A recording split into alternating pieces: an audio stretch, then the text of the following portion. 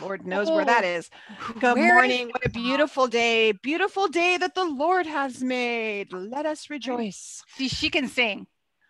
You maybe not. Okay, Psalms 45. I will not canter this. Missy, how about you? Canter you?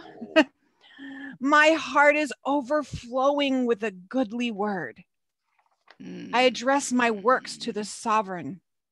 My tongue is the pen of a speedy writer, and you're more handsome than the sons of men, and favor has been poured upon your lips. Therefore, Elohim has blessed you forever. Gird your sword upon your thigh, Almighty One. Wow. Your excellency and your splendor, and ride purposely in your splendor on the matter of truth and humility and righteousness. And let your right hand lead you to awesome matters. Your arrows are sharp in the heart of the sovereign's enemies. Peoples fall upon you. Your throne, O Elohim, is forever and ever. The scepter of your reign is a scepter of straightness. Hallelujah. You have loved righteousness and hated wrongness. Therefore, Elohim, your Elohim, has anointed you with the oil of gladness and more than your companions. All your garments are myrrh and aloes, cassia.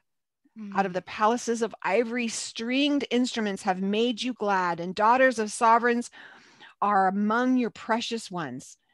At your right hand stands the sovereignness of gold from Ophir. Listen, O daughter, and see, and incline your ear, and forget your own people and your father's house, and let the sovereign delight in your loveliness, because he is your master. Bow yourself before him. And the daughter of Zor with a gift, and the rich among the people seek your favor. The daughter of the sovereign is all esteemed within the palace. Her dress is embroidered with gold, and she brought to the sovereign in embroidered works. Maidens, her companions following her, are brought to you.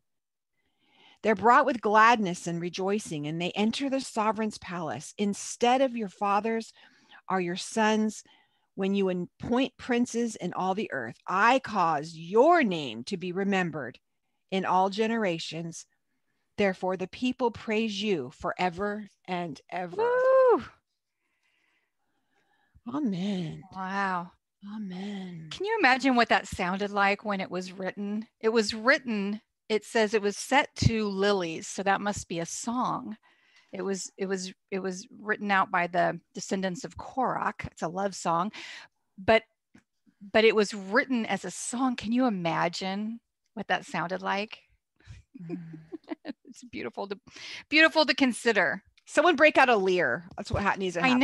I know. Ishka has a harp, and she's learning to play that. And I would love her. So does anybody play the harp here besides Ishka? Anybody? Because Missy, you can that. put harp on your keyboard and make it sound like a harp, right? You could do that. Yeah. Well, Father, we come before you and thank you. Father, we submit our words, our thoughts, our actions, our philosophies, all the things we think we're the smartest at. We just stop right now. And we surrender all of those, all preconceptions, any lies we've inherited. We lay them at your feet, Father, what we think are truths and untruths. And look, Father, we just ask for, what do you say? Father, what do you say? As we dive into the life of Sarah and Rebecca, we ask, Father, what do you say? Yeah. And how do we practically bring that into our hearts and ignite morsels in us, so that through the night and tomorrow we are excited and inflamed to chase after you and to find the answers. Yes. It's just you, Father. It's just you. Thank you for filling this time with your Spirit. Thank you for your anointed word. Thank you for these women, Father, that you know we cover in prayer daily. Yes. Father, I ask every woman from every corner of this planet that hears us. Thank you, Father. Thank you that you're going into their homes and bringing reconciliation. Where hearts are broken today, Lord, with homes like in Kathy's homes, where children have been taken back to their homes. Father, there's brokenness and there's hurt. I thank you, Father, that you come in and you're the restorer. Yes. Thank you that you bring comfort, Mm-hmm. that your Holy Spirit now would just light upon them, Father. And Mm-hmm. you will change, Lord, and they will wake up in the morning with joy. They will dance. Yes. The sorrow Oh. is only for tonight, Father, that your joy is in the morning. We thank you for that. Yeah. For every husband, Father, who has not had revelation of the truth of who you are in whatever capacity, whatever that looks like. Father, for every husband, we call his name out before your throne. For every son, for every daughter, for every mother, for every father, for every brother, for every sister, for every friend, Father, we call their names out before your throne. And we say, Father God, we thank you for speaking life to them. We thank you for bringing restoration into their hearts. For each one of us, Father, we pray life, life, life. Thank you, Father God, for speaking life to us, for restoring those things that have been broken and breached. And Father, for resurrecting the things that we thought were dead. And for putting to rest forever and cutting away from us those things that do not serve the kingdom. We just lay it all before you and we bless your mighty name.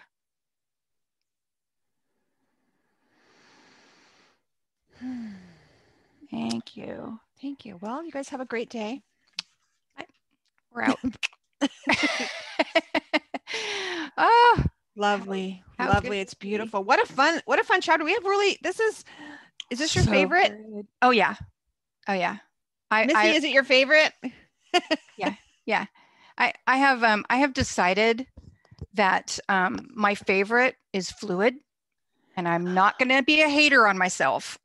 Hey, there's Because no this shame. is no shame in this being my favorite. No. I mean, what a matriarch Sarah was, and today we can even discuss some of the things that she did that we can look at and say, oh my gosh, Father, I want to be that type of a woman in my family. I want my heritage. My gosh, you guys, we are here right now because of Sarah, because of what the Holy One did through her. He used her for us. Because we're in that when it says all the peoples of the earth will be blessed. We're in that. Talk about it. Talk about it. Heritage. Yeah. Right? Yeah.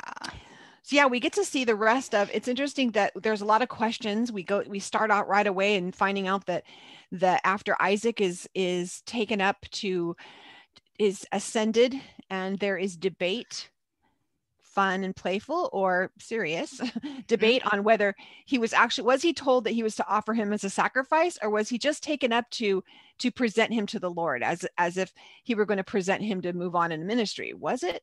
I don't know. There's rabbinic debate on this.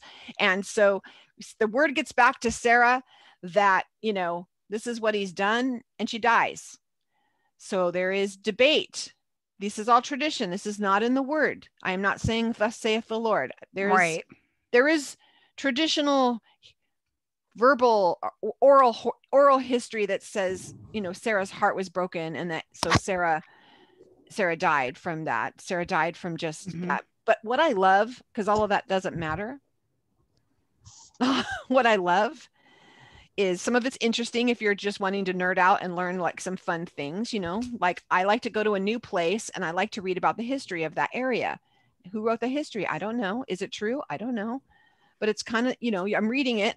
What's fact is that I'm standing there. This tree is green, so that's, we know the fact is the word and what we can read there. The other things we can decide if we want to check them out or not. Yeah. But what is cool is that, she's 127 years old. And very cool. There is not an accident. And he doesn't just say she lived 127 years, right? He says 100 years, 20 years, and 7 years. Now, if we look backwards, I'm gonna Caitlin, I'm going to get you. If I can find you, I'm going to mute you real quick. There you are. What is interesting is that if you look at it upside down or backwards, what you see is you see you see 3 stages of life, right? We see the 7-year-old, a 20-year-old, and then this 100-year-old. These phases. I know that's crazy, but I mean, I feel like kind of when we're looking at the any of the word, it's almost like we have to look at everything upside down, turn it around, look at it backwards. I mean, does anyone have any input on that? Misty, anyone have input on these? Why did they break it up? I think what I've heard in some of the like commentaries is about, it's talking about her youth, and that she was, as vigorous as she was, and beautiful as she was. So at 100, she was just as vigorous and beautiful as she was, and innocent. I think the 7 is she's as innocent as when she was 7, and as beautiful as when she was 20. Yes. I like that. Yes. I like that. That's the one I like the best too. I love that. It was that she continued, and it was that she continued in her faith. And it was the reason it's, there's Hebraic concepts that we just don't understand that we could dig into and find out. It's because it's 3 different times they mention her age in 3 different stages. It's reinforcing that she continued on that childlike faith. She continued on in that her consistency to serve the Holy One. She continued on in all of that. And I know in reading Dr. Halisa Alawine's commentary for this week, I just started it because it's usually what I do on Saturdays is I'll try to dig in, and then my brain explodes. So I have to have the whole day to recuperate.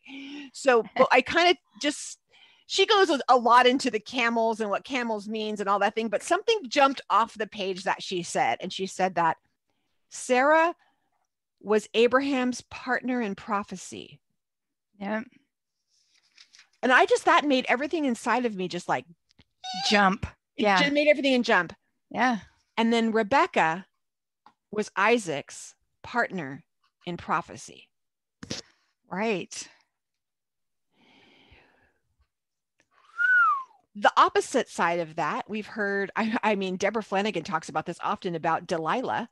Here she has this warrior, this Samson, who's just, and this is a Nazarite. This is a man who's taken a vow to serve God. Now, did he have a little sexual indiscretions? Not part of the Nazarite vow. Did he have some issues? So did David.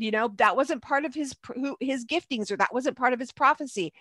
But she knew the weakness to his prophecy, and it wasn't physically the cutting of the hair. It was cutting the covenant and stopping that covenant. So when he cut his hair, it would say, I've stopped having this lifelong covenant. We see Sarah, she's had a lifelong covenant at 7, at 20, at 100, 127. She's at all these years, she's doing, same happened with Samson. And he had these things, but what would signify him, it wasn't just that, she got him to cut his hair. She got him to back out of the covenant. Yeah. She was his partner in his prophecy. Mm-hmm. And had she supported that prophetic call on his life, she would have had a warrior for life. Yeah. And a legacy for life. Yeah. Children who would have had that legacy, herself that would have had that legacy. Her legacy wouldn't have been that she was the one who caused him to leave his calling, temporarily, but still. Mm-hmm. So self-reflection. Oh, ouch. We're going to go real practical, right? It doesn't have to be a husband, or it could be. Yeah. Is it a boss? Yeah.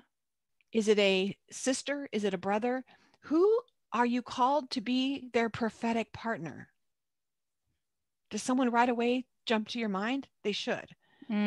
Is there a call that you're prophetic partner with someone? You may not like them. Let's get really real. But that they might be hairy and smell like camel hair. And you may have never seen them before, but you're called to be a prophetic partner to them. Rebecca had never seen Isaac before, and she accepted the call to be his prophetic partner without even seeing him. We're called to be a prophetic partner of Messiah, Yeshua. Mm-hmm. We've never seen him before, and he's come to get us as a bride, and he sent a bride price for us. to come get us and to follow. And we've never seen. He said, blessed are those who've never seen and they still believe. That's us. I really believe, Rebecca, as we read through this weekend and as you're gathering this, we are Rebecca's. We've never seen, and yet we're going to say, I'm going to do it. What else do I need to do? And how do we walk that out? And what does being a servant look like? How do I water the camels for people? How do I do all the things? Yeah. I think that Rebecca continued the legacy of Sarah. She was Sarah was a servant leader. Mm-hmm. She was a servant leader. And when the Holy One blessed her with Isaac, she was a good mom. And she trained him up well. And her tent was a place of shalom. That's why Isaac brought Rebecca in and put her in the tent, his mother's tent, because it was a place where he had been raised up, where he had been nurtured, where he had been trained up in the things of the Holy One. And it's like that's her legacy. Her legacy continued on in Rebecca and Rivka. Yeah. It's beautiful. And Sarah, and we talk about the legends and the things that the sages talk about. Like Charlie was saying, it's not the Bible. It's the commentary around it. It's the traditions. It's the stories that have been passed on from generation to generation. That Sarah had there was a Shekinah. There was a fire of Shekinah over her tent. And that her beauty was the internal beauty of walking in the ways of the Holy One. And that her bread didn't go stale during the week. And she would come across on Shabbat, she would bake new bread, but the old bread didn't go stale. And that her candles didn't burn out. I mean, these are just stories, these are traditions, but the neat thing about that is that it's really putting us into the mindset that, well, maybe she was reflective of the Mishkan. Maybe that's where that the glory, the candles, the showbread, the life service, the servant leader, maybe that's what that was reflecting. It's kind of neat. I love seeing symbolism of things. It's like the 10 camels that were sent. Abraham sent the 10 camels with his servant to go find the wife. Well, camels can represent people. Camels can represent a congregation. 10 camels can represent a congregation of people. There's lots of things that you can look about that. Wow. So it was like the congregation was coming to get her and the congregation brought her back. It's like the people, all of us gathered, went and got her and we all brought her back. Kind of like what happens with the bridegroom, calling of the bride, and then the people go gather her and bring her to the groom, right? It's kind of like that. So anyway, just fun thoughts. I think it's beautiful. And I think it's beautiful. I think it's interesting too, is when he did get Rebecca or Rivka, when he went to get her, I think it's interesting. Do you remember Laban? Does anyone remember Mm-hmm. Laban? Yeah. We'll hear more from Laban. Laban part 2.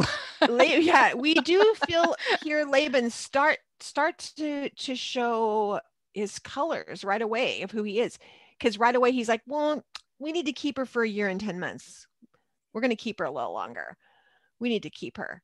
Does anyone miss that part? I had never read that before. I mean, I think it just got put in there. So check your Bibles. Pretty sure. You got the update. If you downloaded the update, that's new this year. It just got in there. But I was like, he was trying to negotiate right away, negotiate when they could take her and she was like, I want to go. She knew. She accepted and she wanted to go. And then she was blessed and she was sent out. And I just can't, I'm sitting a long time in this. I just really can't get past the beauty of the bride being sent after. Yeah. And that she says yes, and then she comes to him and she's never seen him. And I just can't. I want you to feel that in your own self. And you get to partner. Your prophetic partner is the Holy One, is Yeshua Messiah. That's who your prophetic partner is. That's who you get to partner with. And then again, we talk about now, if we can, to the women here that are married, your prophetic partner is your husband. What is the destiny that he's called the two of you to walk out together as a whole? As prophetic partners, are you going to be like Sarah and Rebecca, or are you going to be like Delilah and expose his weaknesses and cause him to cut his covenant and to cause him to stop his prophetic anointing? Or together, are you going to walk out this covenant promise and bring generations, whether it's physical generations or spiritual generations, through the people that lives that you touch? Are you, how we get to choose, women? That's a powerful position. It's so much responsibility. A lot of responsibility. It is. Yeah. I mean, I sit as a wife sometimes, and I'm like, you're standing there in the middle of a situation. You're like, you have the power of life and death. Which one are you going to choose? Do we cut the hair, or what? Or do we feed the camels? Because sometimes aligning with a prophetic anointing partner is a lot of stinking work. She fed a lot of camels. She gave them a lot of water. It was a lot of work. It wasn't like, okay, let's go. Yeah, she didn't turn the hose on. Yeah, she didn't turn the hose on. No. It was physically exhausting. Yeah. And these are people she'd never, she'd heard of them because this is family, right? So, we're actually, they're not strangers. She'd heard of them, but she'd never seen them. She'd heard their reputations. Those are the things that she had heard, that what came before. She would have known. She would have known that they came for her with Isaac because he was the son of promise. They would have known. They would have known that it was crazy that Abraham and Sarah had a baby. They would have known the crazy talk. They would have known it. So this would have been a big deal. Anyone have any input on that whole little unmute? Say, looking, Misty, you always got something good. I'm taking it all in today. Oh, yeah. Has anyone else had a hard week? It's been an interesting week. I mean, I know, Kathy, you have just really been pulled through. It's been emotionally hard. It's been spiritually hard. I felt I want to tell you, it's interesting, this time of the month, in this month that we are in, is a month where people should be having dreams and visions and things are happening. So as much as I don't believe that there's a devil behind every rock, I do believe we have an enemy that has some strategies that can come in and try to bring division, that can come in and maybe they're trying to bring take away your hope. And I think that this is a day that he wants to restore hope. Yes. That you might have been sitting at that well day after day after day. And you're like, really? When is this going to ever happen? And really out in the sun, doing all the things. How are we going to be waiting at the well? Anticipating, is today the day? Is today the day? I see camels coming. Is today? Oh, today's the day. Yes, I'll go, because I'm ready. It's kind of like, are the wicks trimmed? Are you ready for when he says it's time? But I feel like this, as we go into this month, it gets dark sooner. We start pulling inward. We start getting a little pitiful. Like, I feel sorry for myself because this doesn't ever happen. Oh, that's just me probably. And you start really inward thinking instead of inward reflecting, so that you can move forward and closer into his presence and think about, how can I wait better for the camels to come for me? How can I serve better? How can I get my arms strong so that when those 3,500 camels come and I have to water all of them, that I'm going to be strong. My arms will be strong for this task. Instead, I'm like, can you hand me another nutty bar out of the freezer? And yeah. She had to be strong for this. Ooh, we're fasting. Sorry. Thanks a lot, sister. Great imagery. Appreciate it. Let me get a drink of water. Hold on. It's really, this is really good. I love the whole imagery of Sarah and the life that she lived. And guys, listen, I think the number one thing is that I think the reason that I love it so much is because she wasn't perfect. Mm-hmm. And she was the matriarch of the entire B'nai Israel and all of those who were grafted in. She's the matriarch. She wasn't perfect. She didn't always wait well. She had a lot of disappointments. She had a life that for 90 years she was, well, 80 years, whatever. She was facing disappointment month after month after month. She was facing disappointment, and the promise that she had in her heart, that thing that she loved, that was in her heart, her desire and her yearning. And it was so desperate, and so that yearning was so powerful to bless her husband with what God had promised him, that she was willing to set aside her part of it in that sense, and say, take Hagar, because it's just not happening with me. So go ahead and take Hagar. And I mean, how devastating. But at the same time, she was filled with hope.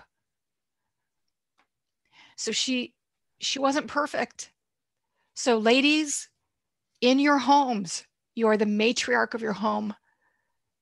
You don't have to be perfect. But what you want to do is you want to serve him well.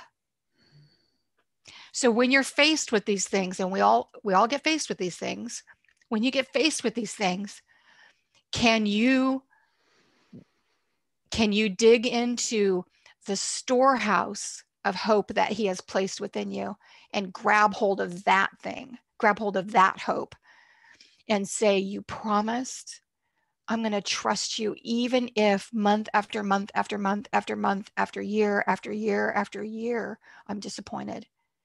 I'm going to trust you that you will never let anything thwart your plan and your purpose. If she could have seen today what came about by her standing in that place of hope and saying, all right, one more time. Let's do this one more time. Let's try this one more time. If she could see now, but we can't. And like Charlie said earlier, it's when we don't see it that the blessing is so intense. When we don't see the result, when we just get to trust him and we get to walk in that. And that is, I think that's why I know Charlie is too. I am torn up this week, just torn up, and believing God that he will stir those embers in every single heart of every single woman. Stir those embers up, and the things that we thought were dead, they're not dead. No. They just haven't risen yet. So allow him to stir the embers. It may not be comfortable. It's never comfortable. I'm smelling like smoke personally, but whatever. A lot of smolder, a lot of smoke. And in fact, yesterday my house was filled with smoke. I was cooking something for my husband. It cooked over onto the bottom of the oven, and I was in my office with the door shut. So when I opened up the door to walk out to the house, the whole house was billowing with smoke. And so got to deal with that. And that is just, I was chuckling because it reminded me, those things that are inside of us, sometimes there's just a lot of smoke and there's not a whole lot of flame going on, but thankfully, but that flame, I'm praying that God will ignite that within each and every one of us this week as we complete this Torah portion. Tomorrow night at sundown, we have until tomorrow night at sundown to just be soaking in this. And may he speak life and raise up in your hoper, inside of you. Raise that up, that you can say, you know what, it's okay. I'm going to just keep on hoping. And may your dry bones be given flesh and bone and sinew and meat and skin and all the things and strength and all the things to rise up. And that's my prayer over each and every one of you. And that's kind of like what I'm getting out of the book, this chapter of Sarah, really getting that matriarchal blessing that she pronounced in her lifetime over all of the rest of us, and those of us who are not of the blood lineage, we are grafted in, and that hope is ours too. That's what Yeshua does for us, and may we have that hope spring up a well within my soul, yes, and come forth, and may we all be doing a little jig this week when that hope bursts forth. We stand on some pretty strong shoulders. Yes, we do. Yes, we do. And I think that as we walk through each day, we do all walk in this place of privilege. And I'm not talking like critical theory here. I'm just saying the place of privilege in that these women fought for our faith. Yes. We have women who set examples. We have women that we get to see how do we walk it out imperfectly. How do we get to walk this out? And in doing so, what happens is we get these shoulders, the two of them, I heard a lot about Sarah, but I never spent a lot of time on Rebecca. And all of a sudden, I'm just really drawn to Rebecca this week. I've never really spent a lot of time with her. And now I'm like, so Rebecca, tell me a little about you, what you got? And I'm just impressed. I'm impressed that she was ready and she ran out to meet the camels before they even got there. Now, how many young girls do you know nowadays would run out and go be ready to, it would be like washing a fleet of cars. Like how many are ready to go do that? Not many. I think about some women, we just went through a voting process.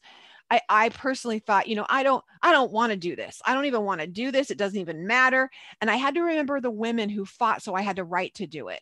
I had all the women who fought so that, because it wasn't that long ago that I wouldn't even have been able to go. Only my husband would have been, I couldn't even get a checking account without his permission.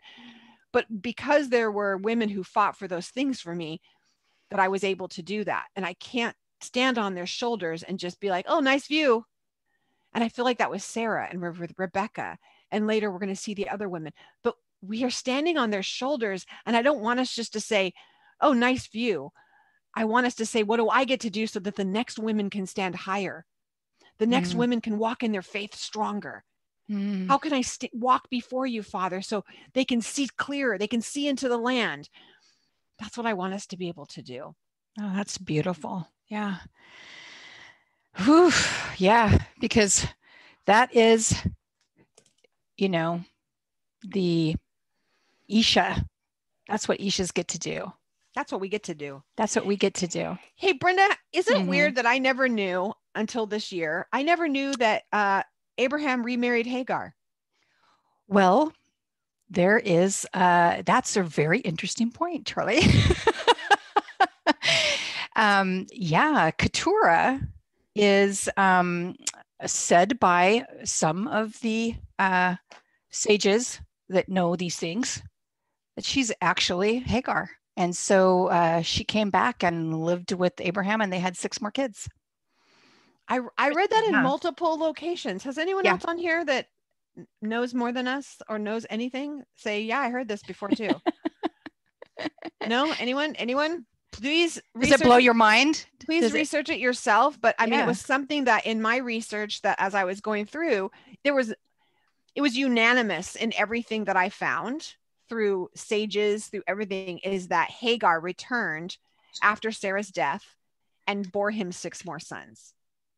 Charlie, my husband would be doing a jig that you just said that, because he says it, he said it, and I've read it with him, and I know that. So I'm always like, but why can't they just put the name in there right? Like, it drives me crazy. Like, I know we have to dig these things out, but I'm just like, why didn't it just say her name? Why is it so can that be our homework, Erica? Can it be our homework that we actually let's take the name Hagar in Hebrew, and let's take the name maybe her name was changed. Sarah's name was changed.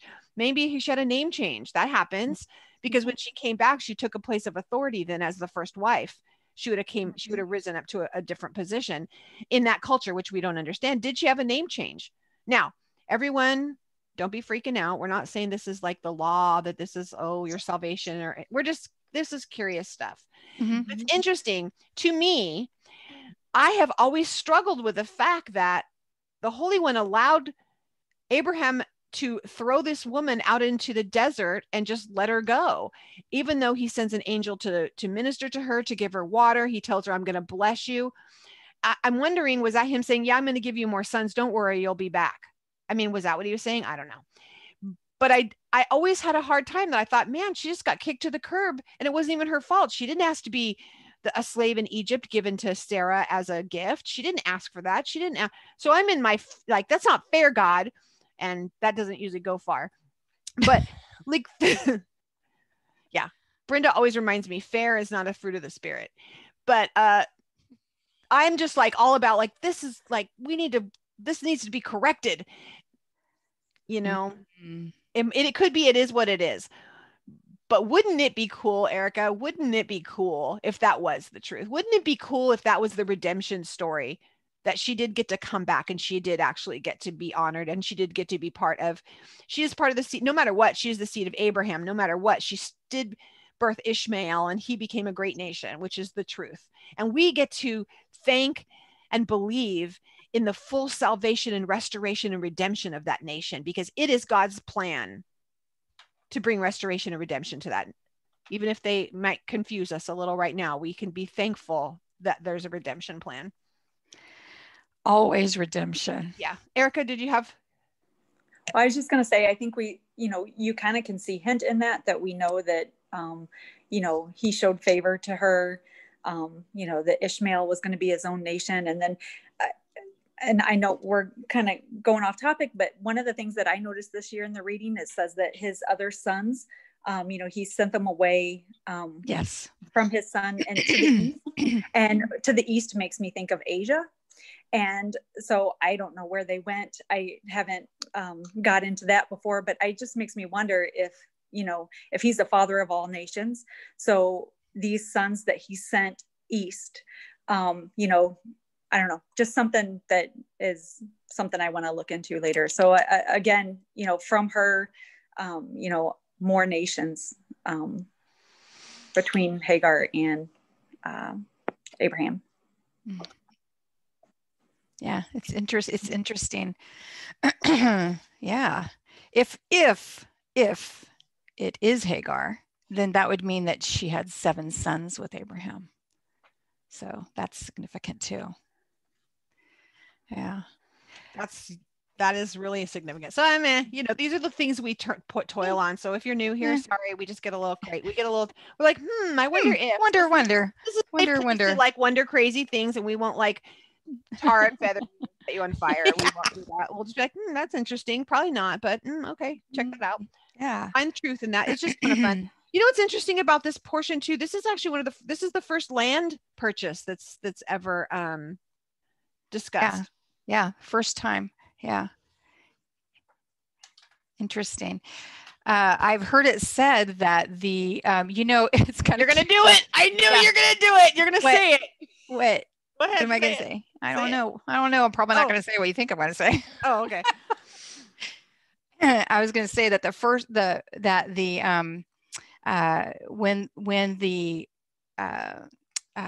debate was going on, for purchasing the land. I just love it.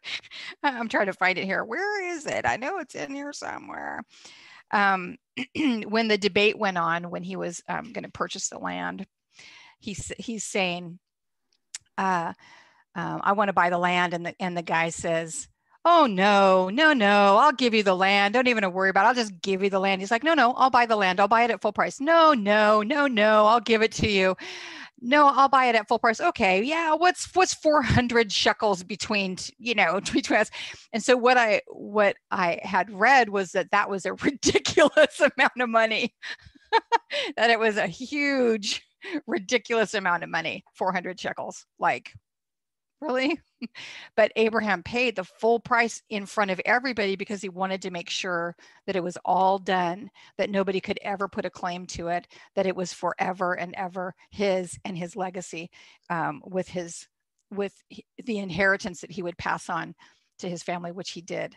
And that cave, I have heard that cave was actually the resting place of Adam and Hava. Has anybody else heard that? Yeah.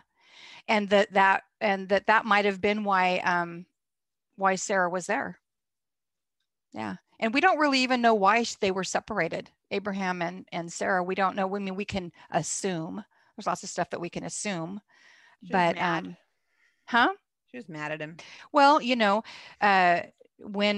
when the Holy One told Abraham to make Olah with Isaac, and you talked about this in the beginning, he didn't say Korban Olah.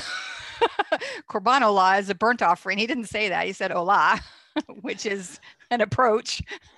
So he interpreted that one way, and I think that in the text we can kind of read into it that Sarah definitely did not agree with that. Not what that says, Abraham.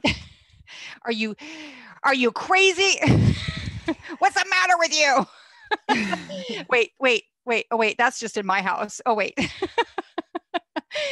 You think you're hearing from God? You need to pay attention. And so what did Sarah hear from God, and what did Abraham hear from God? And in the midst of all of that, so how do we deal with the conflict when we think we're hearing one thing and our spouse may be thinking that they hear something else? And how do we deal with that?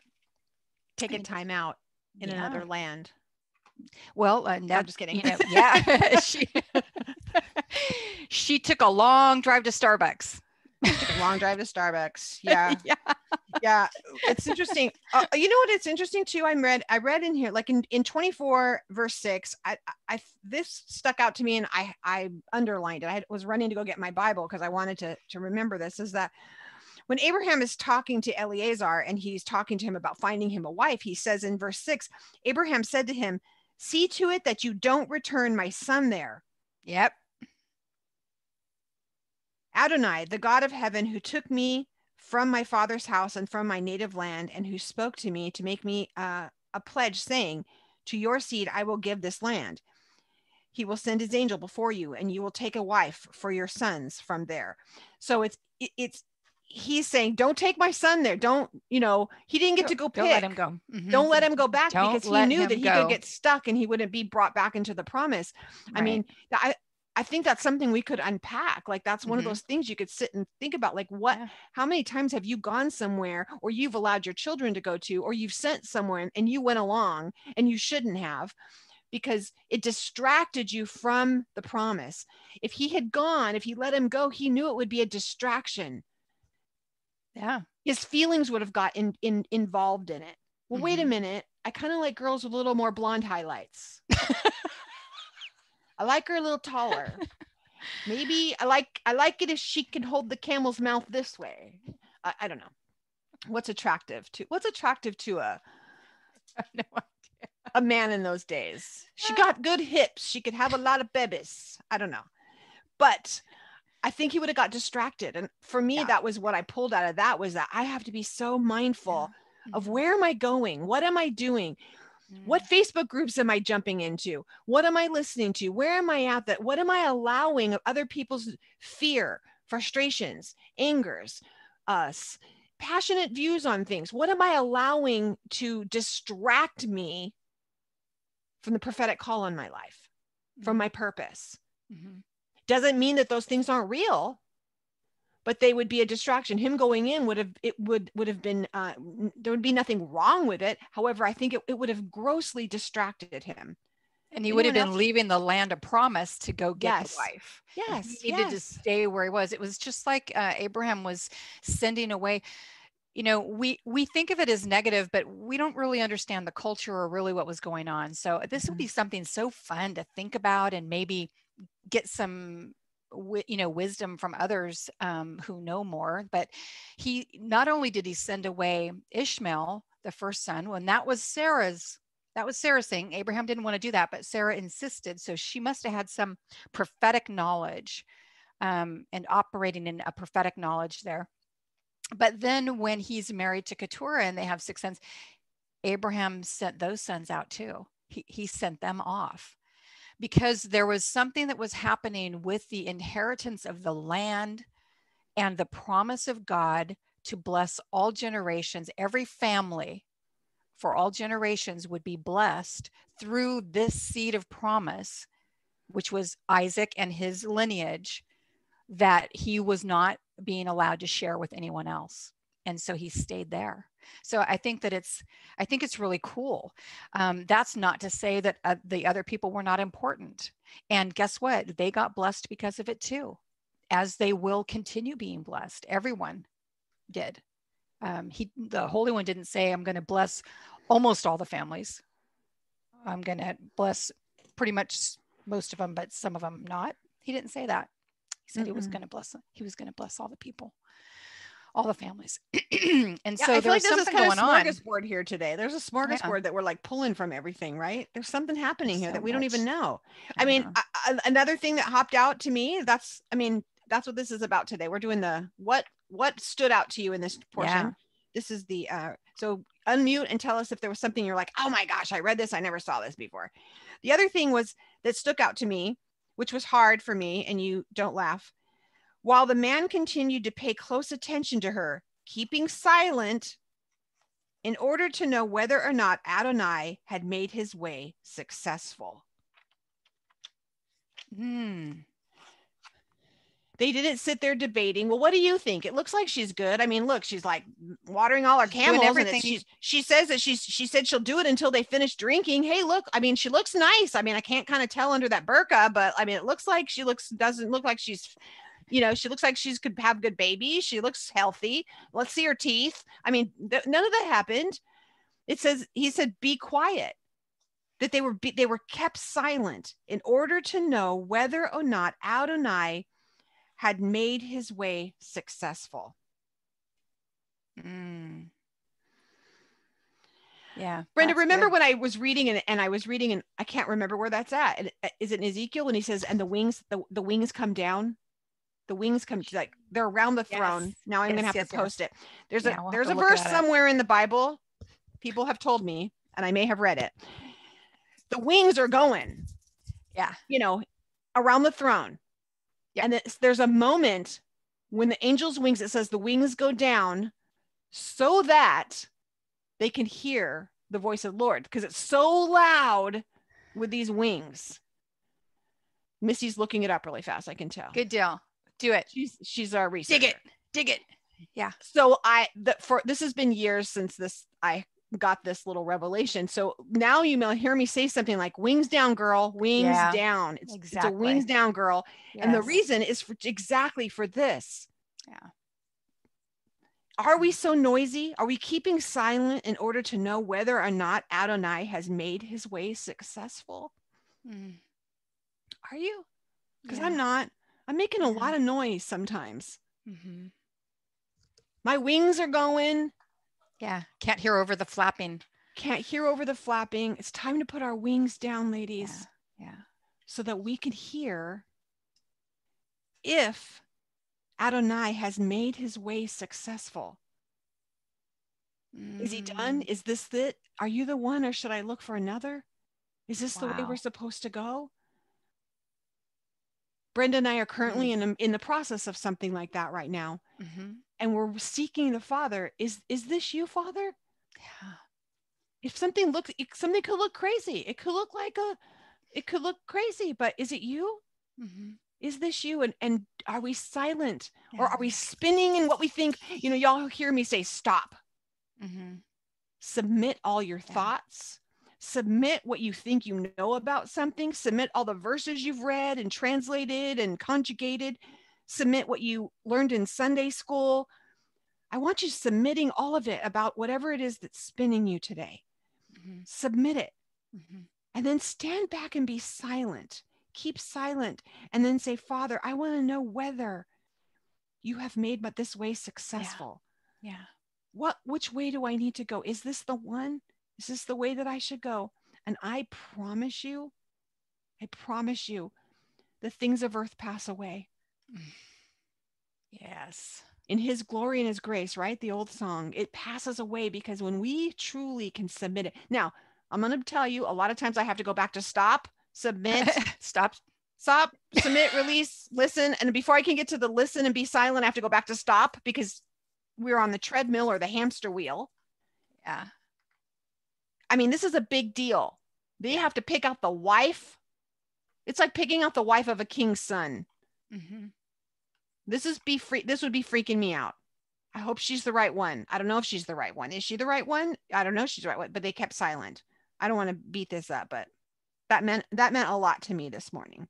Yeah. Yeah, that is beautiful. I love that. Hey, we didn't even get a chance to talk about the Haftorah or the Brit Hadashah. Can we just Can we just look at the Brit Hadashah? Talk about women. Whew, talk about strong women. What happened in the Brit Hadashah this week? Whoa, in the New Testament this week. We're in John, right? John 4. John 4 is talking, hold on to your horses here. Dr. Deb talked about this at the summit. And she just did an amazing job. So Yeshua left Yehuda and set out again for the Galil. And this meant that he had to pass through Shomron. He came to a town in Shomron named Shechem, near the field of Yaakov, and given to his son Yosef. Yaakov's well was there, so Yeshua, exhausted from his travel, sat down by the well. It was about noon, and a woman from Shomron came to draw some water. Ooh, hold on a minute. Here we go. So whenever we have a story that has another story that has similarities, we need to pay attention. And Yeshua said to her, "Give me a drink of water." His Talmudim had gone into town to buy food. The woman from Shomron said to him, "How is it that you, a Jew, ask for water from me, a woman of Shomron?" In English, we say Samaria, right? Okay. For Jews don't associate with people from Shomron. And Yeshua answered her, "If you knew God's gift, that is, who it is saying to you, 'Give me a drink of water,' then you would have asked him, and he would have given you living water." And she said to him, "Sir, you don't even have a bucket. And the well is deep. So where do you get this living water? You aren't greater than our father Yaakov, are you? He gave us this well, and he drank from it, and so did his sons and his cattle." Yeshua answered, "Everyone who drinks this water will get thirsty again, but whoever drinks the water I will give him will never be thirsty again. On the contrary, the water I give him will become a spring of water inside of him, welling up into eternal life." And I mean, it goes on, and she said, "Give me this water." And he said, "Go call your husband." And she's like, and he's like, "Yeah, I know. I know your stuff. I know all those things." But he is the living water. And here he is. This is like a different scenario. Like, this is a different scenario of what could have happened. And yet at the same time, when he spoke this to this woman, she jumped on and she ran into town, and the entire town came out to see him and believed him. How beautiful is that? And I think that today, with everything that Charlie and I've been sharing, and especially with what Charlie just shared with you about, stop and allow the Holy One to reset your thinking and be quiet before him. I think that that's what happened right here. And when she was quiet before him, she received living water forever, right from him.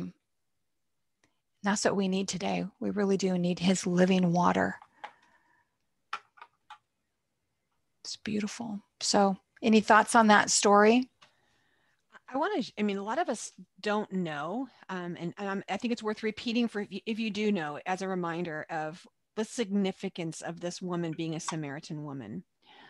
So a Samaritan woman would have been the equivalent. No, Samaritans were, they had decided that they were going to serve in a different location. They were going to do things a different way. Different They weren't mountain. going to, different mountain. This is not the mountain. This is the mountain. Basically, they were another denomination. And they were going to do it differently. It would be no different than us, someone who is lighting a menorah next to their Christmas tree, and people going, "Ah, what are you doing?" That would have been a Samaritan, the equivalent of that. Or someone who is having a shrimp salad and a pepperoni pizza and ham on Passover, equivalent.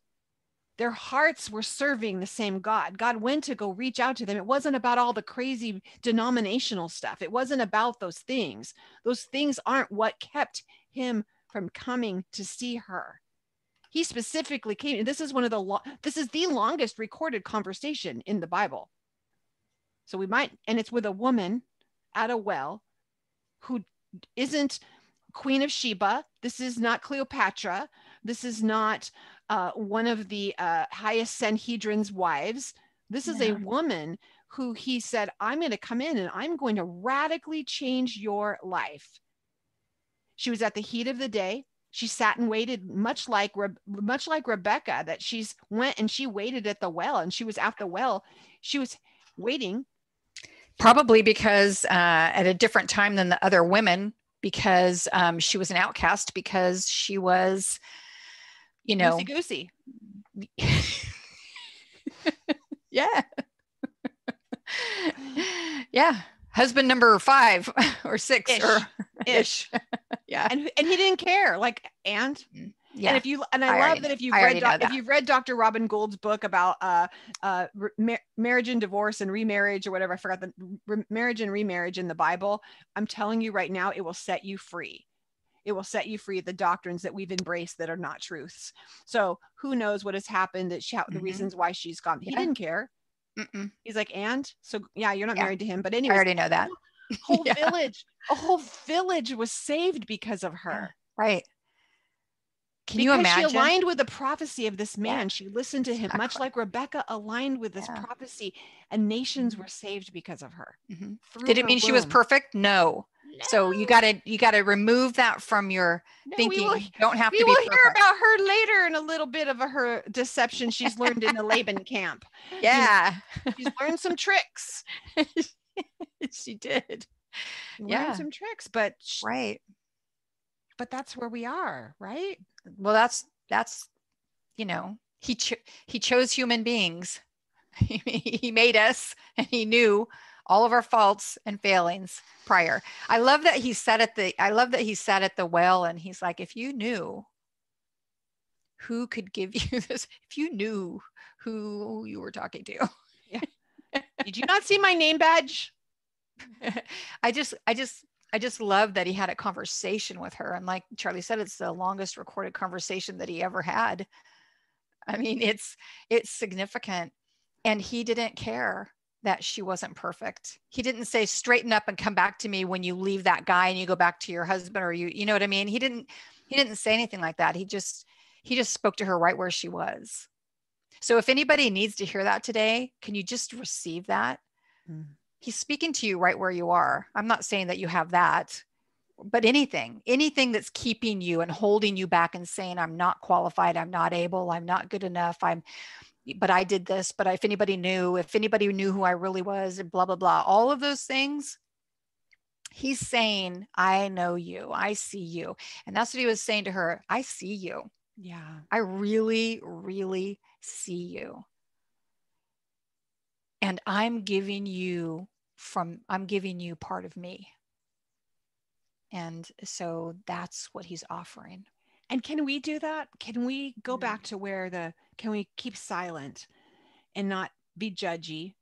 Let's keep silent and not look at, and that's the one thing about in this group, if you're over in, is this if in the portion of the Ruta Cafe, it's all part under the same umbrella. The bottom line is that it's safe. It's safe for you to do it all the wrong ways.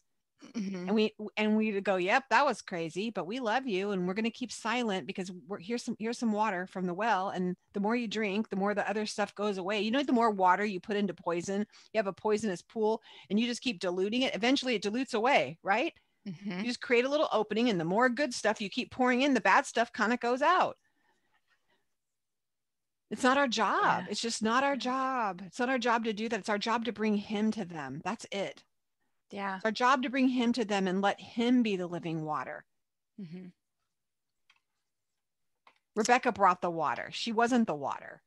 We're not the water, but we get to align with the one who is the water. Yeah. And sometimes it's just got to carry a lot of heavy clay pots, and it may feel like work, And it is. But beautiful. Anybody want to jump in? Sandy said, "Oh yes, how important to identify distractions, to ask the Lord for help to identify them so not to be distracted from serving him. Importance of prioritizing. Be still and know that he's God." And you're never too far gone by Jordan Felice. Check out the lyrics. It's so in line with this discussion right now. So thank you for that, Sandy. Appreciate that. Hope I didn't forget anybody. Yeah. Go ahead, Erica. I just love the picture of like the father and the spirit going to get the bride to come back for the groom. And that's just, Eliezer is, God's help. Yeah. He's God's help. And so our helper. Friend of the bridegroom, right? Yep. And I was looking to try to find in what I read this week where I saw it, but and it may be in like one of the month studies about Heshvan, because it was like the quiet, nothing's going on during Heshvan. But there's somewhere I read where traditionally there was like a time where the king would come out to the field.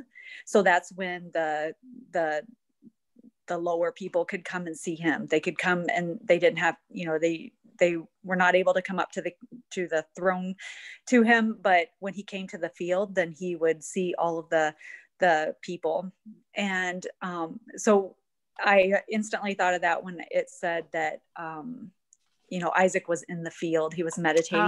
And so man. he's not necessarily a king, but he's a prince, and the prince is in the field and he's waiting, so I just love that idea that his bride, it was just such it was like, like the best, like, maybe not a rom-com, but I feel like I think it was. He looks up, you hear the music in the background. Yeah. It's just, it's like one of probably my favorite like couple story, because you also don't see alternate wives and things going on in there, so I don't know, it was just like this, it's like almost this from the idea of the father sending Eliezer to get the bride to come back to the son, to their union, to what we see biblically. We don't see any extra things going on there with other wives and things like that, to my knowledge, right? I think in that one we only see Isaac and Rebecca in that story. To me, that's it right there. I don't know. I read some commentary, Erica, on that and I will find it and post it in the portion, but I read commentary this week about there is a parallel about waiting in the house and waiting in the field, and the significance of that he was waiting in the field, that there's actually a really neat significance. I did find, Erica, for you, it is Chabad has they do have an app, by the way. You can't say. They have an app, and I'm just going to read it's commentary coming from Rashi, so that's where you know where this is coming from. And it says, Keturah, this was Hagar, but she was called Keturah because her deeds were as sweet as the incense offered in the holy temple, and also because she tied up her entrance, for she did not have relations with any other man from the time she separated from Abraham, and that she bore him Zimram, Yokshan, Midian, Yishbak, and Shuach. So that was just, again, that's a commentary from the Chabad.org. So that's where that came from. Oh, that's neat. Share with your hubby. So we talked a little bit about the women, right? We talked about these strong women, the matriarchal Sarah, the Rebecca, and then we talked about the woman at the well. We talked about her, and then there's two other women. Halisa challenged us to read Luke 1. And in Luke 1, it's talking about Elizabeth and Mary. You want to go there real quick? We have time? We do. Let's do it. Okay. So I thought this is amazing. Oh, man. So the angel of the Lord came to Zechariah, and his name was Gabriel. The angel was named Gabriel, and he stood in the presence of God, and it said, and I was sent to speak to you to give you this good news, but you didn't believe me, so you have to be silent, and you can unable to speak until the day that these things take place, because he said your wife is going to bear a son, and you are going to name him John. And Zechariah was like, what? And anyway, it said, meanwhile, the people were waiting for Zechariah to come out because he was the Kohen for the year. So they were waiting for him to come out, and he was taking a really long time, and they were surprised how long he took. But when he came out unable to talk, they realized that he had seen a vision in the temple. And so then he had to write things down because he couldn't talk. Well, anyway, it goes on. This is such a neat chapter. It says, Adonai has done this for me, and he has shown me favor at this is okay. So when this period of the temple service was over, he returned home. Following this, Elisheva, or Elizabeth, his wife, conceived. Oh man. And she remained 5 months in seclusion, saying, Adonai has done this for me. He has shown me favor at this time, so as to remove my public disgrace. And in the 6th month, the angel Gabriel was sent by God to a city in Galilee called Nazareth, to a virgin engaged to a man named Joseph in the house of David. And her name was Miriam, or Mary. Approaching her, the angel said, Shalom, favored lady, Adonai is with you. She was deeply troubled by his words and wondered what kind of a greeting this might be. What in the world? I mean, it actually says that in the Bible. What in the world? The angel said to her, don't be afraid, Miriam, for you have found favor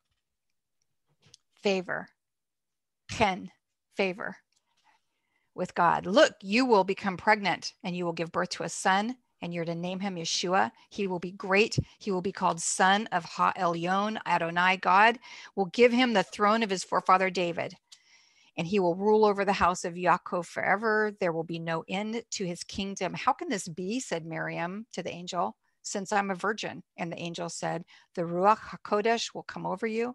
The power of Ha Elyon will cover you. Therefore, the holy child born to you will be called the Son of God. And then the story goes on, and he's telling her that you have a cousin, Elisheva, Elizabeth, who is an old woman.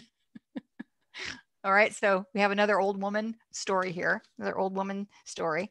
And everyone says that she's barren, but she's conceived a son, and she's 6 months pregnant. Well, remember, she went into her house and didn't tell anybody. So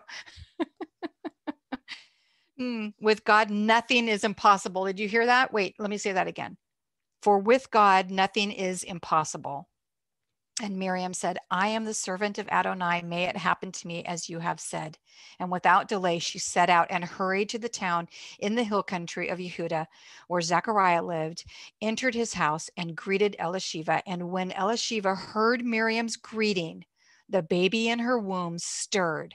And Elisheva was filled with the Ruach HaKodesh and spoke up in a loud voice, how blessed are you among women, and how blessed is the child in your womb. But who am I that the mother of my Lord should come to me? Whoa, revelation by the Spirit of God. For as soon as the sound of your greeting reached my ears, the baby in my womb leapt for joy. Indeed, you are blessed because you have trusted that You have trusted that the promise of Adonai has made to you will be fulfilled. And Miriam said, my soul magnifies Adonai, and my spirit rejoices in God, my Savior, who has taken notice of his servant girl in her humble position. For imagine it, from now on, all generations will call me blessed. The mighty one has done great things for me. And it goes on. But the point of all of this that I just thought was so precious was, here again, we have two women, and both of them are in circumstances where neither one of them can have children. Miriam can't have children because she's a virgin girl, not married. So she can't have children. It's not possible. Elizabeth can't have children because she's old and she's stopped her period. She's not able to conceive. And yet here, the Holy One brings this about again, another reflection of what happened with Sarah. And he says right there in the word, is there anything impossible with him? Nothing is impossible with him. So again, filling our hearts with hope, filling our hearts with, I know that it seems like this is never going to work out, but trust me, this is going to work out. I have something good planned. And can we just look at these women and say, the Holy One this week has just filled our vision and our hope and our hearts with women in the Bible that have done it right and done it wrong, made mistakes, not been perfect, but he is speaking life, and he's speaking life to each and every one of us right now in the same way.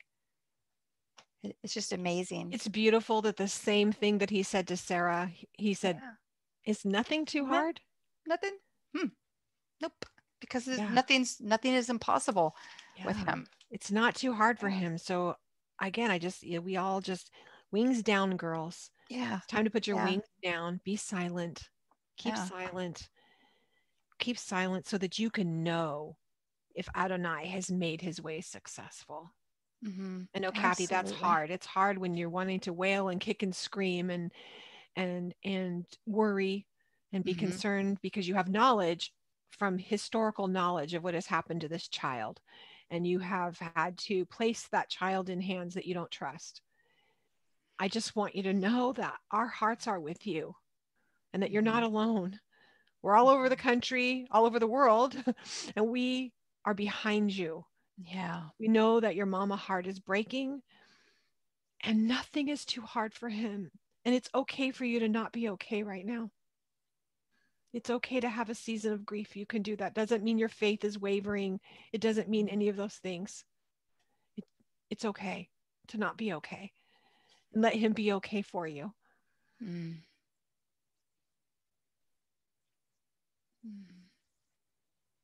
I love that you ladies have been trusting us with your prayers. I love that you've felt comfortable enough with, presenting your requests to us so that we can join with you. And we want to do that. We want to, because you're in our hearts. We pray for you all the time. You are a treasure, and he's gathered us together for a reason. Yes. Yes. So we've kind of had a somber day today, but it really is the season. It is the month. The month that we are walking through. It is, and I'm super excited because I gave my book. I just bought the book, and then I went, I'll just give that one away at the summit. My book, Keisha's book, the one on the biblical new moons and the guides for celebrating. I gave my book away, but I just got mine yesterday, so I'm kind of excited to get into it. That's going to be my Shabbat. Some of my Shabbat reading is kind of learning more about what's happening. If you go to Grace and Torah, Keisha has great YouTube videos on, if you're looking, because you're like, why is this happening in this month? Well, God, it doesn't mean we're not celebrating a moon. We're going to be celebrating a moon shifts, or everything's, the tides and everything is driven by the moon and a balance with the sun. We're not worshiping. We're not worshiping the moon. No. We're not going to be like dancing around rocks and, under the, waving our little things. That's not happening. But what we are doing is we're honoring the fact that this new moon is brought in, and that's biblical. It's biblical that we are to blow the shofar at a new moon, and we're to understand, we know this. Yeah. certain things happen in certain seasons. There's a time and a season. If you're noticing, why do I always feel like this right now? Why do I feel kind of pulled in and quiet and reflective? It's because that's what he's called us to do. We can't all be all year long. There's seasons for things. And so it's a time for us to just kind of pull it in, take some reflection. I'm excited. I'm praying for all of you to have amazing dreams, that you just have prophetic dreams that start birthing inside of you during the season. We have a couple more weeks of this moon, or no, one more week next week. So if anyone's interested, we're going to do a prayer night as the new moon, Rosh Chodesh, the new moon. We're just going to do a prayer night. We'll do it on Zoom. We'll post it. We'll just come on here and pray. It's just prayer. We're not going to make you put flowers on your head and wear white dresses. I thought that was the dress code. Oh, I thought we got to wear flowers in our hair. Flowers in her hair. Yeah, but we want to do that. We want to just be able to start the months off with prayer and for sure. That's part of the biblical calendar. So I've never recognized it. Yeah, it's all new. It's all new to us. It's all new to us. We want to be in alignment with if Yeshua did it, we want to do it. And so we're kind of just, anyone on here right now have you done new moon stuff? Has anyone new moon prayer? You have, Erica? You want to share just a minute? Do you mind? Like what your testimony of that? Sure. We started, I must have been last year, I think, around Tabernacles time last year, 2019. I was aware of the new moon stuff. I've been following Keisha for a while. And so I had gotten the book and started reading through it. And a friend of mine at our assembly, I was telling her about it. She was super interested in it. So it kind of started with us in reading. And actually, okay, give me like 1 second. I'll be right back. It's right here.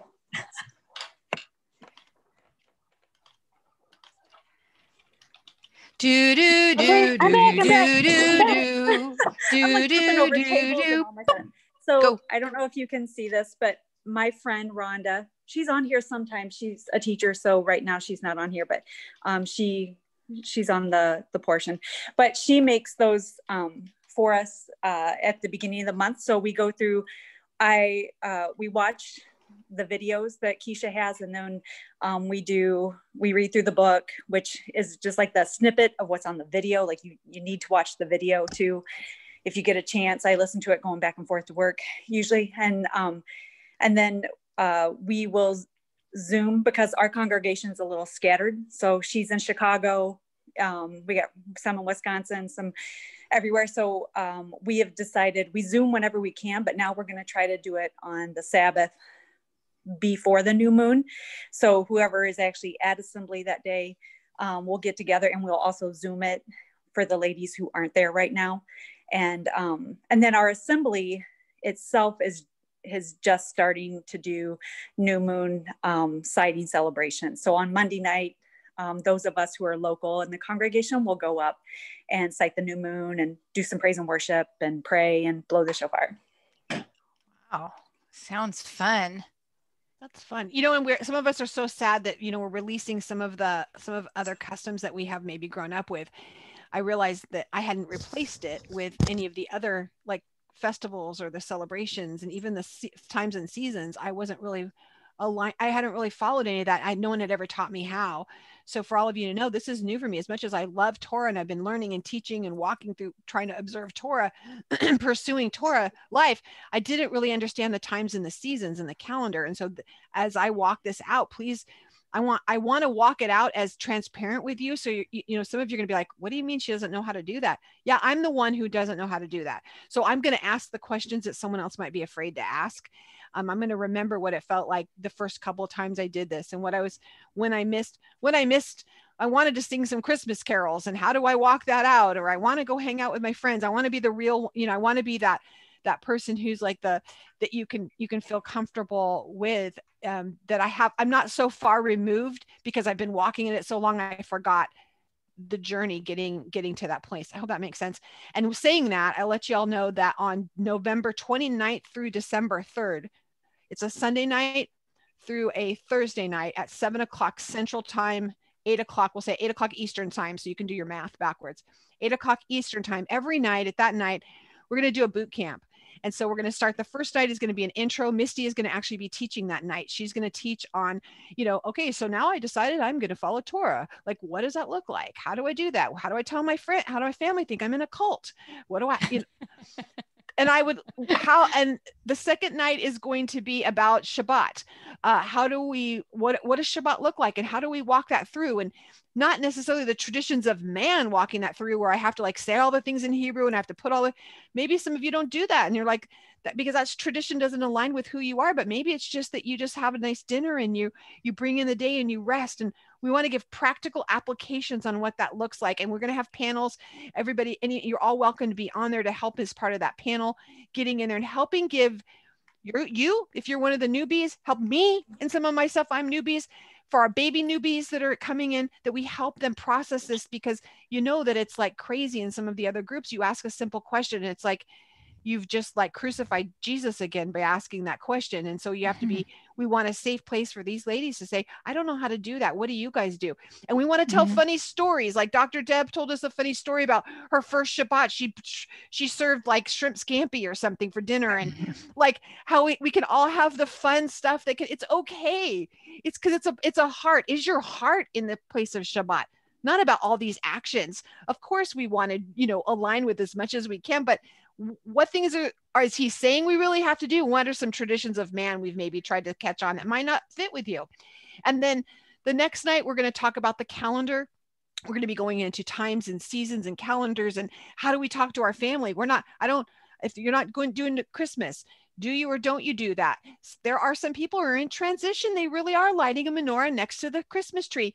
Yay, you. Yay that you've started. We're not going to judge. The Samaritan woman at the well. I'm the Samaritan woman at the well. I have been the person who has the Christmas tree and the menorah out. So don't judge. There is a process we go through, and we get to love each other through that. And then the next one we're going to do is food laws. What does that even mean? And why do we care what we eat? And it's the new day now. We have refrigeration. Who even cares? We're going to go through the food laws. And I believe Dr. Robin Gold is going to go through that. She does have a book. One of her Becky books is published, and it's on the food laws. So she's really great at it. And you guys know how funny she is. So it's hysterical. Fun, and she's real. Yeah. I think that's it. And then we're going to do Q&A on Thursday night. And it's just like an hour and a half each night. It will be recorded. If you are a member of the Rooted Cafe in the cafe, that recording will be in your portal. You'll also get audio podcast private links for that. If not, you can buy the private links, that podcast, that audio pass for $20, because we're not going to live stream anywhere. It's just, you can come in, you can register. I'm putting it everywhere to go in there to go register for it, register for the event, and then it'll be in a Zoom platform like this is how it's going to work. Cool. And how can you help? 2 ways, and then we'll let you go. 2 ways you can help. Hi, everyone on the replay, by the way. We love you so much. Yes, we do. 2 things. You can, the most important thing is pray. Yes. Please pray for us. We have never before felt like we have felt recently that we need your prayers. We need your prayers. Yeah. We need your prayers. Like, put us on your list, like under your children, then put us. Wait, well, put the cafe. I don't know. I might want to be ahead of your kids, the children. Yeah, I might just put on there. We need prayer. Sorry, not sorry. We just need the covering. We need a prayer team covering for sure. We need to know that we have women that are surrounding us in prayer, because we want you to know we call your names out, and we're praying over you. And I wake up every morning. How do we serve them? How do we bless them? What do you say, Father? What is it? Because I have crazy ideas. But what do you say, God? Let me listen to make sure it's you. Okay, that's the one way. The second way that you can help is, would you email us info@therootedcafe.com, and remember, cafe is a K. I need your funny stories, or your sad stories, or what happened on your first Shabbat, or how did you walk through this, or a funny story about how you told, my daughter was telling her grandma when she said she couldn't eat pepperoni pizza. She said, well, grandma, if I can say no to a pepperoni pizza, then I can say no to drugs. I mean, funny stories. Maybe if you come up with something as you have navigated maybe a challenge that you have. Would you send me all those stories? I'd like to put a workbook together that the ladies that come to this boot camp can know that there are women like them who weren't all perfect and didn't show up with their prayer shawl all and speaking Hebrew and lighting candles. This was how I showed up the first time. I mean, sisters, if you saw, like, I lit like the fake candles, you just turn them on underneath, and that may or may not still happen. You flick the thing on at the bottom. Do you know what I'm talking about? They flicker, they look real, they flicker. I mean, I live in a fifth wheel, right? So I'm a full-time RVer. So lighting fires in here is not always a good idea, but I want you just to help me out. Can you do that? Is that good? Mm-hmm. All right. And also, if you want to be on our prayer team, if you're interested in being part of our prayer team, because we're setting up a prayer team, then you can either send your name and request that you want to do that to info@therootedcafe.com. I put it in the comments here. Or you can message me. I think all of you've got my messenger. So yeah, you can do that. She's also at brenda.therootedcafe@gmail. Brenda's pulling together a prayer team, and we want you to just be like, oh yeah, I'll pray. No, she's like, we need some hardcore prayers that are like during a boot camp, you're like on your knees for that hour of that boot camp. We need those kind of prayers. The people who are, and that doesn't mean you're bad. I'm not that person. I'd be like, is it over? Is it time to get up? Can we eat? So I'm not that person. I'm just being honest. I love to pray, but I pray all the time. I'm not a prayer team person. So don't feel bad if you don't feel called to that. Yeah. No shame in it. No shame. Okay. It'd be brenda.therootedcafe@gmail.com. brenda.therootedcafe@gmail.com. Thanks, everybody. We sure love you. Thank you, all you guys in Facebook. We love you. Thanks for hanging out with us today. Thank you. We so appreciate you. If you're feeling solemn and kind of pulled in, embrace that. Embrace it. Don't try to make yourself all hyper when you're not feeling hyper. It's part of the season. It's a time right now to be reflective and just to pull inward and hear his voice. And I'm thankful, Father. I ask that all the Eleazars that you have sent forward for each one of these women, the Eleazars that you've sent out, the prophets, the people that you've sent out to do work on their behalf, to choose things on their behalf, to bring things to them on their behalf, that they would not be distracted, that those people would have safe journeys. And I pray that every woman here, Father, that they would know that there is a call and a mission on their life. Mm-hmm. That they would feel the fan blowing those embers in them, and it is not dead. It is time. It's time to arise, grab your tambourines, be the Miriams that you're called to be. Let them feel that. Let them feel it. And at the same time, allow them to have that time where they're still before you. Their wings are down and they're silent, so that they know that you have accomplished. They see the path, they hear the wisdom, and they can walk in the way that you tell them to go. Mm-hmm. Thank you, Father, that you've called each one of them to partner, be a prophetic partner in your plan. Align with Yeshua HaMashiach as the partner, as their groom, to be that prophetic partner, to bring change and bring love and to bring redemption to this world. Amen. Man, we love you guys so much. And you want to